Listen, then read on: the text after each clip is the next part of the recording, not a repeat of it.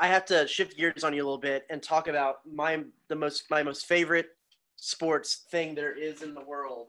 You have to tell me what it was like not having a College World Series in Omaha this year, and what's the College World Series people are talking about as things move ahead to another spring that is kind of up in the air.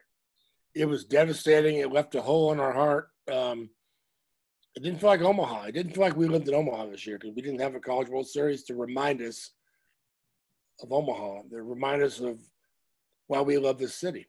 And we didn't have that. And I walked around the stadium that week. The streets were empty. It was like a ghost town, literally, something you see in my old Western.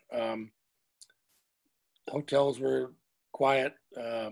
Restaurants were closed. It was devastating. And it was hard to get over. It really was. And I just hope we have one next year. I don't think there's any guarantee of anything right now, but that's our favorite. If we had to describe Omaha, you'd say College World Series, where we get to roll out the red carpet, we get to party, and we get to welcome visitors in and show them about all the great people here and all the stuff we've done. And it's all about hospitality and old school sports, handshakes, I guess fist bumps now, but autographs,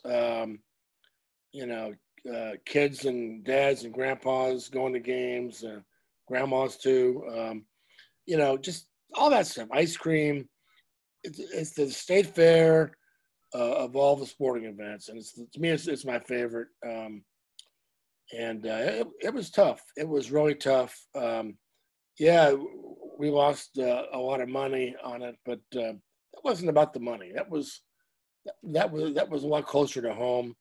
That was more about our soul, if I may. It was of all the things we lost, that was probably the